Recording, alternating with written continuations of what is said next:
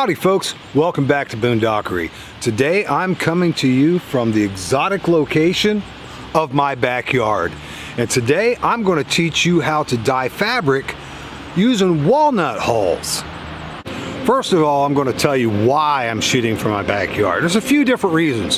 One of which, I happen to have 3 fantastic walnut trees, black walnut trees that grows on my property here in town. And where I usually go camping, there's all kinds of nut trees, but I don't know of a single black walnut tree that's anywhere near where I normally camp. The other thing is it requires a pretty decent size galvanized tub in order to boil that walnut hull up and to be able to have a large enough vessel to be able to dye the clothing that I'm going to put into it. And really the most important reason is my wife and I are getting our 3 youngest grand monkeys, aka grandchildren, this weekend, and we're going to do all kinds of fall activities with them. We're going to do fall decorations, we're going to carve pumpkins, we're going to have hot spice cider on the fire, we're going to do all kinds of awesome things with our grand monkeys this weekend. So I wanted to stick close to home, so I'm going to go ahead and warn everyone right now. You're going to hear all kinds of background sounds, non-forest background sounds. It may even be the screams of playing children, but the content's going to be here, and I'm going to do everything I can to educate you about walnut dyeing and all of the fantastic benefits to black walnuts, period. I know some of you might be wondering, what in the world is walnut hulls? And why in the world would I even want to attempt to dye anything with it? Well, that's probably a good question. A walnut hull is this softer, pulpy material that surrounds the black walnut shell.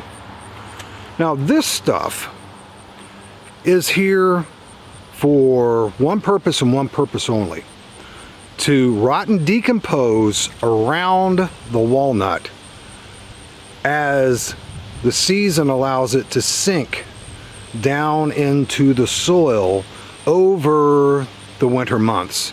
And in spring, this is soft enough to actually sprout a baby walnut tree.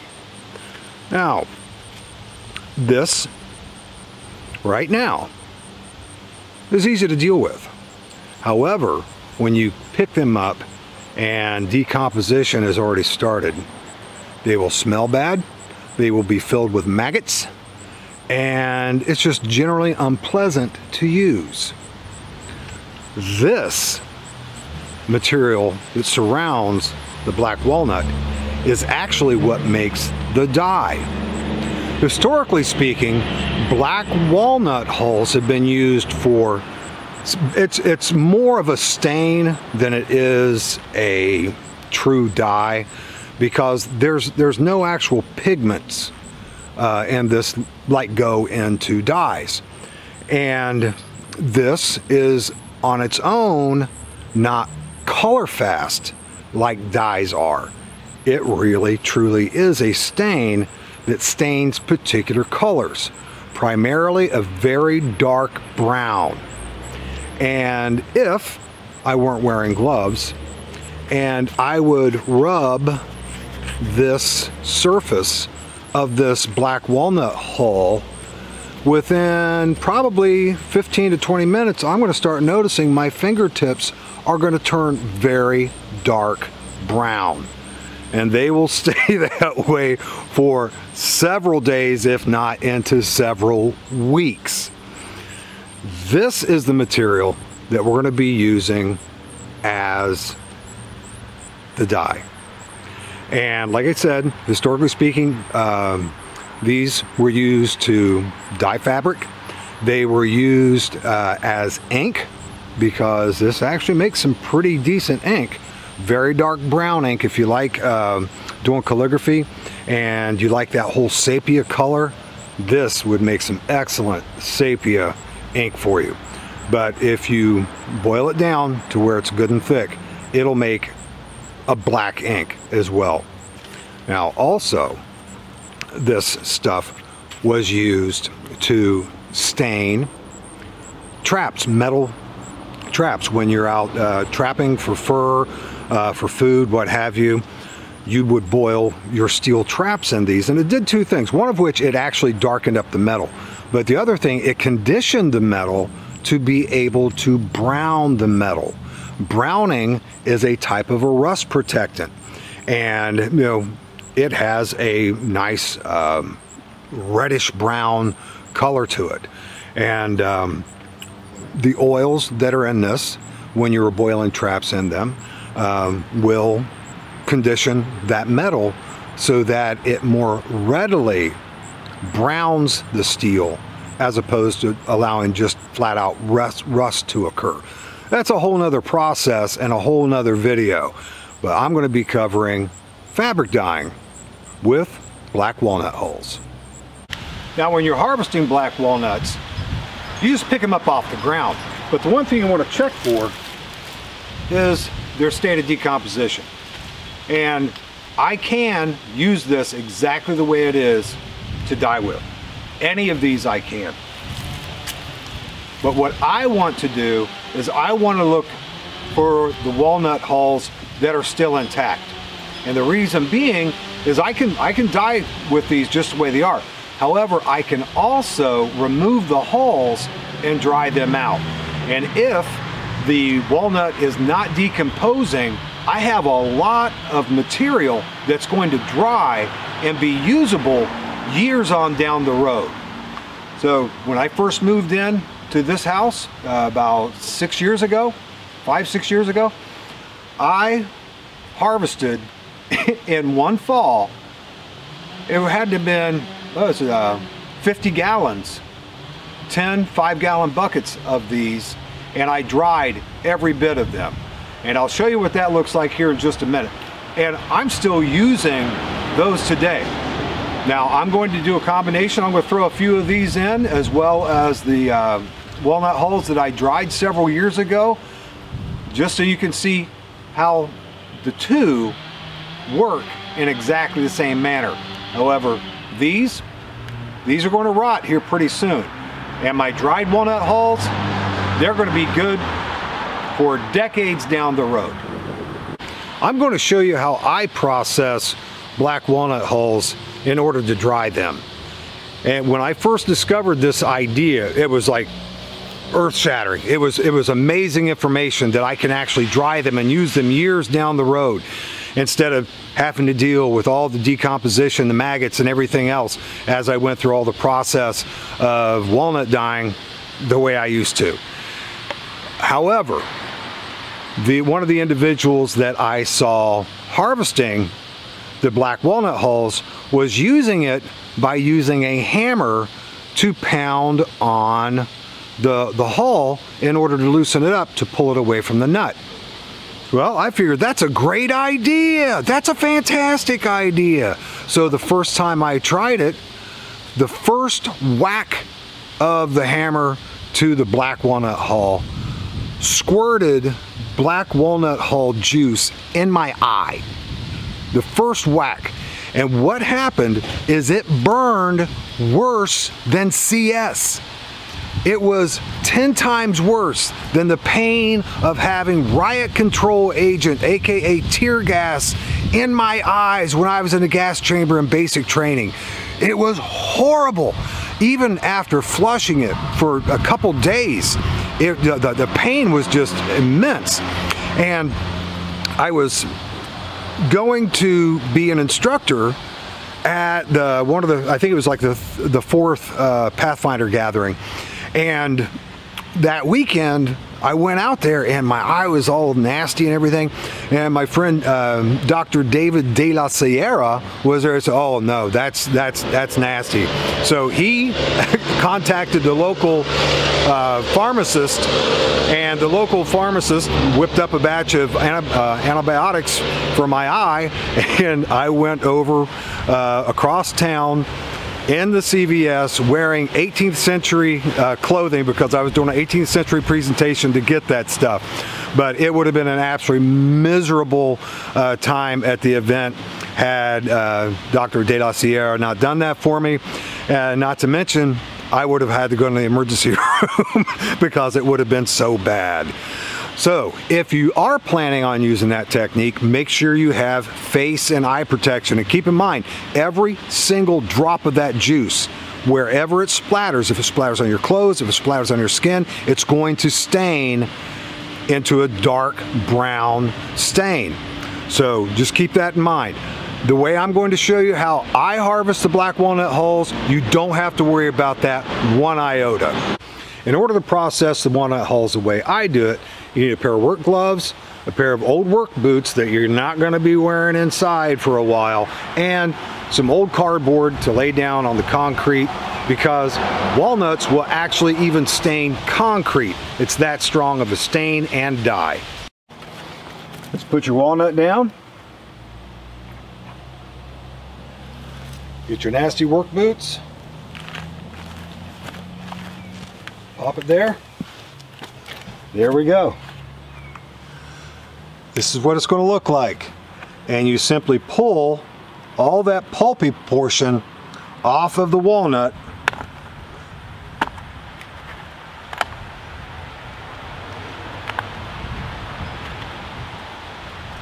All the pulpy stuff, that will go on a drying rack of screen to dry, and it'll dry within a week, no problem.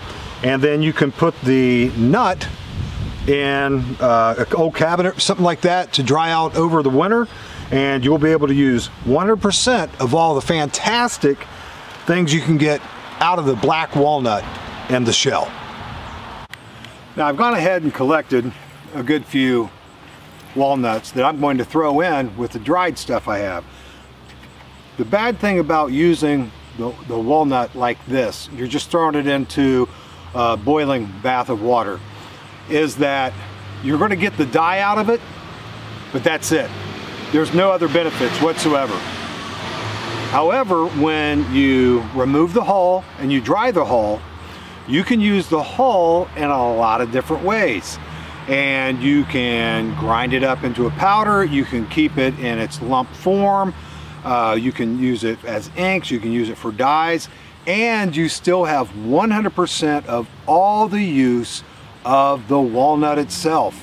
I'm going to talk a little bit more about that here in a minute. But when you use them like this, that's it.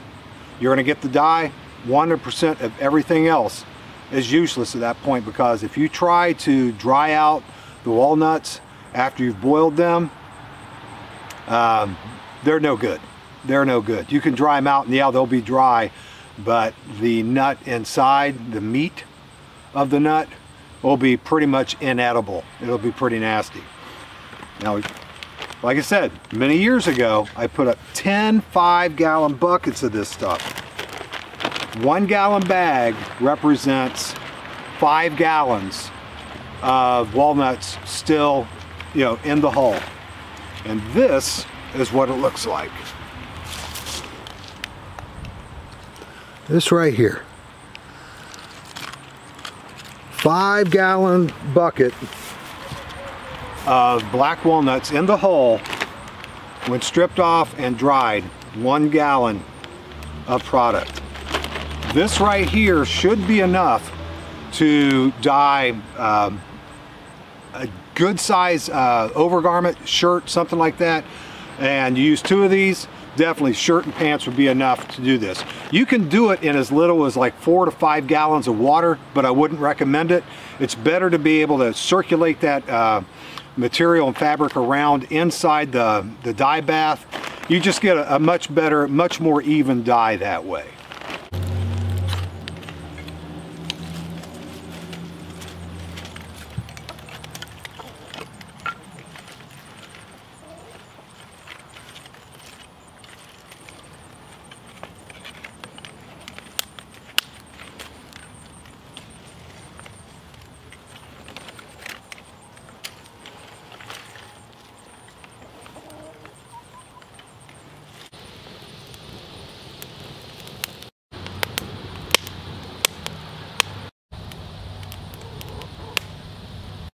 While my fire's burning down a little bit so I can put the dye bath on, I just wanted to show you what I'm going to be dyeing today.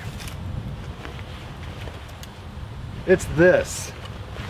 This is a brand new ACU military issue shirt. Without a doubt, the most ineffective camouflage the United States military has ever issued to their troops. I picked this up at my local surplus store for $10. Now, you might be thinking, why in the world would you purchase the most ineffective camouflage in the history of United States military camouflage uniforms? Well, because I'm going to make it more effective by walnut dyeing it. And the reason I'm going with this as opposed to something else is because they're cheap, they're plentiful, they're abundant. People are going to surplus stores looking for woodland camo because it's camouflage. This stuff stays on the racks forever. I have seen all kinds of people do ACU dye jobs, and almost all of them use an apple green. Way too bright. If you want to, and you can track down olive drab or tans, things like that, and mix a mixture of those together to create a truly natural camouflage green or a subdued green, you can do that. But apple green is not it. It's almost too bright. It's as bad in green as this is in grays. This particular shirt fits me perfect. So I'm actually going to be able to use it. I went there in hopes of maybe finding an old used pair of pants or something that didn't even fit, just so I could have an example of an ACU garment to dye bath. However, I kind of know a little bit about this because not too long ago, I used to have a Facebook account. Yes, a Facebook account. But with the recent events in this world, Facebook proved to me that they are anti-American, that they are anti-freedom of speech, and I wanted nothing to do with them. Now, when I was on Facebook, I belonged to a group called Southern Ohio Bushcrafters. And early on, years and years and years ago, I got into a kick where I was testing camouflage patterns. And one of the things I did is I borrowed someone that was in active service. I borrowed one of their ACU uniforms and did photographic comparisons with all kinds of other camouflages. DPM, Marpat, Flecktarn, Woodland, you name it. Throw in some multicam there. I happened to find some yard good material, ripstop, same material that the uniforms are made of, at Walmart of all places. So I bought a big section of it. I forget how many yards, but this is what it looked like. And then I decided I was going to try a walnut dye with it. Look at this.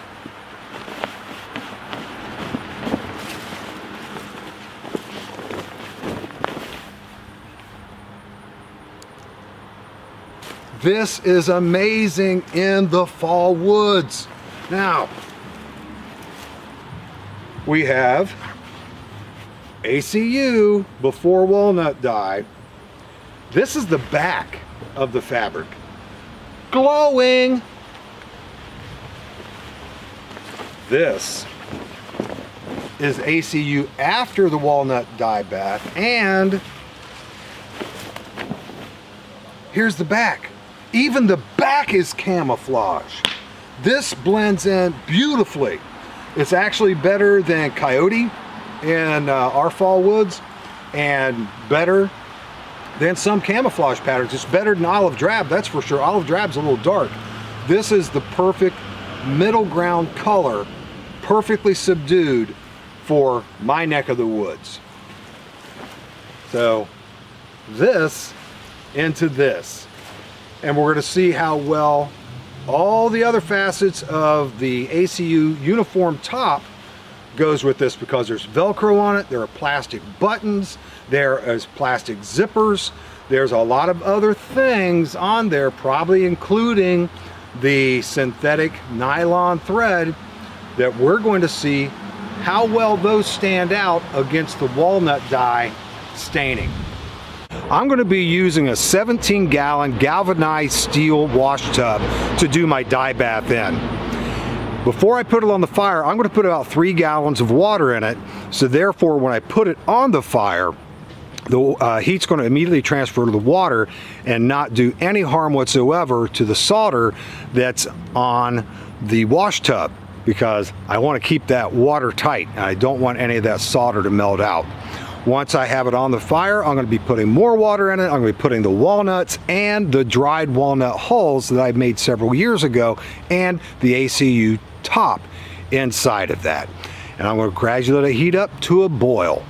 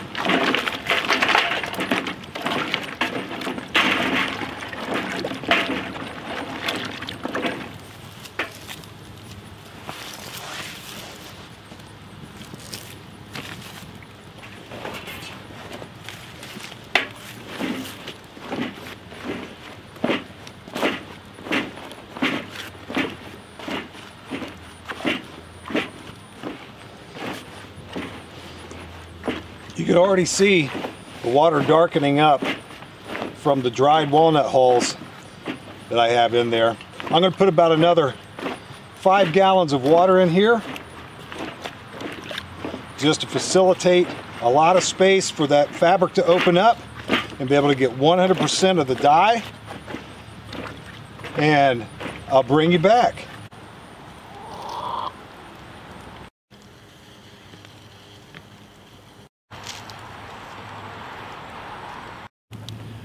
The dye bath has come to a boil, and I'm going to allow that. It has just come to a boil. I'm going to let that sit for about 10-15 minutes and allow the fire to die down a little bit and let it steep for, probably about an hour, hour and a half, and then I will actually remove the galvanized tub from the fire, set it off to the side overnight to let that dye really soak in. Now, the humble black walnut, as we know, we can make dye out of it, we can make ink, we can use it to stain steel traps. You could even use this to stain wood furniture if you wanted to. But every single part of this black walnut has tremendous numbers of uses. If we're just looking at the hull alone, it has all kinds of health benefits. It has to be processed, maybe added to a few other ingredients to make tinctures, syrups, and things like that. And all of which I'm certain is going to involve some degree of drying the hull, pulverizing it into a powder, and adding it to whatever. But it improves digestion. It's a good source of beta-carotene and full of omega-3 fatty acids and flavonoids. It's packed with vitamins A, B, and C. It's a powerful antioxidant. It can also be used as a laxative. It can be used to treat snake and spider bites. It's an anti-pathogen and anti-parasitic. It can even be used to treat your livestock and chickens to get them free of worms. And then when we discard everything about the hulls, the nut shell itself is used in sandblasting, it's used in filtration systems, It's used in cosmetics and within the oil drilling industry for who knows what all. And it's also used in pet litter. Now let's get to the meat of the matter. Let's talk about the nut that's inside the shell that's inside the hull. It's a powerful antioxidant, just like the hull is. It's very good for cardiovascular health, and it's a fantastic source of unsaturated fat. It can be used as a fantastic remedy or treatment for high blood pressure, high cholesterol, diabetes, colon and prostate cancer, intestinal worms, and yeast infections. Not to mention, black walnuts just taste fantastic.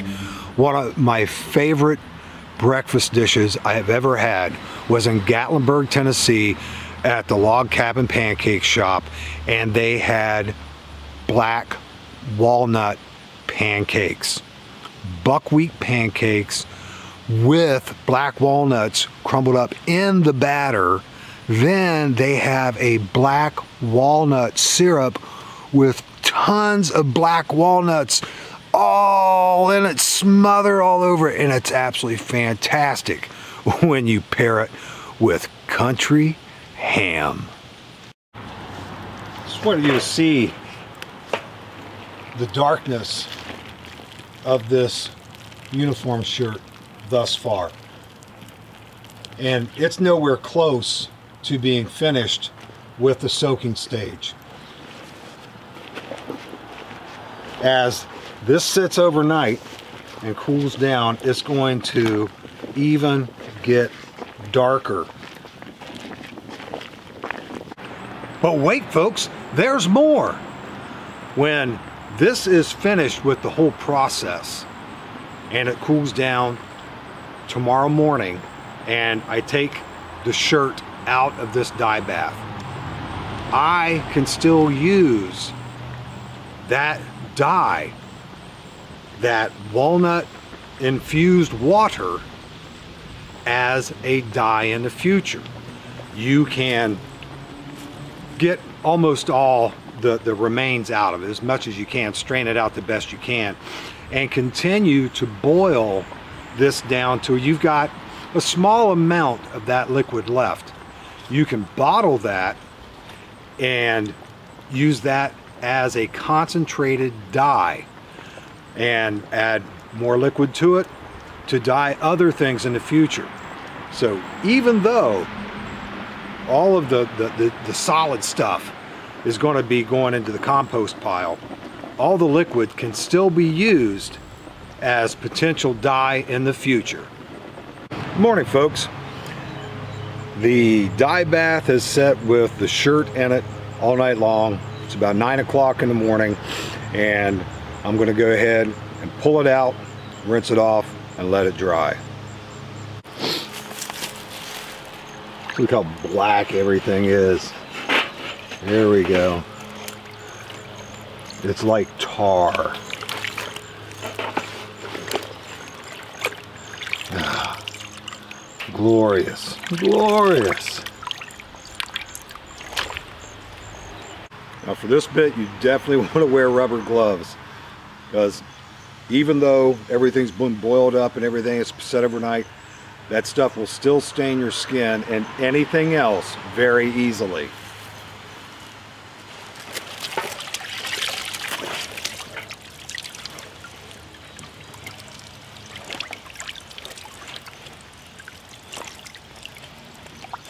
All the Velcro sticking together. Gotta be careful with that. Don't want to ruin my clothes. As you can tell, before the rinse, this is very, very dark. And once it is rinsed, a lot of that severe, extreme darkness is going to rinse out, and it's going to have a much more even tone, and you'll pick up the subtleties of that digital pattern and the oldest variations of that good neutral brown. Well, I finished the first rinse, and as you can see, it is much lighter than what it was. This is going to lighten up more as it dries, but it should have that good neutral brown color when it's completely dry. I was surprised to see how well the Velcro actually stained on this, and that's all the way around. The stitching, you know, it's nylon stitching. I don't see that really standing out, and if I don't see it standing out right now with the darkness of the fabric right now, I don't think that's going to be an issue at all. And like I said, I can strain this out and keep this dye for a good while, but you have to keep in mind, this is an organic material and it will ferment. So I would recommend, if you're going to be saving this, you're going to render it down and save it, I would recommend giving it a water bath just like you do when you're canning vegetables. And that should be sufficient to be able to seal that up to where it's going to be good and hot when, you know, it's all said and done. Kill any bacteria in it, so that way you're not going to have an issue with it going rancid. Another thing you can do, you can put it in plastic jugs and freeze it in your freezer. I probably would recommend putting it in a plastic bag, the plastic jug, and leaving about this much at the top of the jug, so that way as it crystallizes, as it turns to ice, it's not going to bust the jug. If it does, it's in a trash bag, so it's not going to get all over in the inside of your freezer, and you can thaw it out and use it as you will. There is a good amount of material in here that's going to need to be strained out, and I would recommend straining all that stuff out before you reboil it and render it down. The amount of liquid I have in here now is much less than it was when I first started, because it steamed, you know, for a very long time as everything was boiling and steeping. So there's a good bit less liquid in here now. But what I would do, I would go ahead and boil this and render this down to where it is either at least half the amount of liquid that's going to be left, or down all the way to the fourth. You have to keep an eye on it, because if you let it go too far, you're going to burn the melt the solder out of your wash basin, and you're going to have a worthless piece of equipment. You have to get it resoldered in order to use it again. But there we have it. I'm going to be wearing this the next time I go out, so you're going to see this in an upcoming video. The next time I hit the woods, I'll take this out so you can see how it turned out when it's completely dry. I want to get this done, want to get it posted and things like that, so I'm not going to wait another 8 hours or so by the time that I'm able to get back to it, and you'll see it then. Folks, if you like today's episode, I'd appreciate a thumbs up. If you like what's going on the channel, I'd truly appreciate you considering subscribing. And if you're subscribing, go ahead and hit that notifications bell. That way you can stay up to date on all the videos I've got going on. Also, if you think anyone could use this information, please share it. I know there's probably a lot of veterans out there that have a whole bunch of ACU uniforms. They're kicking around, they use them for work duds, whatever, working on their vehicles, things like that, because they aren't really good camouflage for much anything else. Doing something like this for my neck of the woods, southeastern Ohio, I'd say anywhere in the Midwest, this right here would do beautifully in any fall forest, all the way up into winter. So share these videos. If someone can use this information, the more that know it, the better.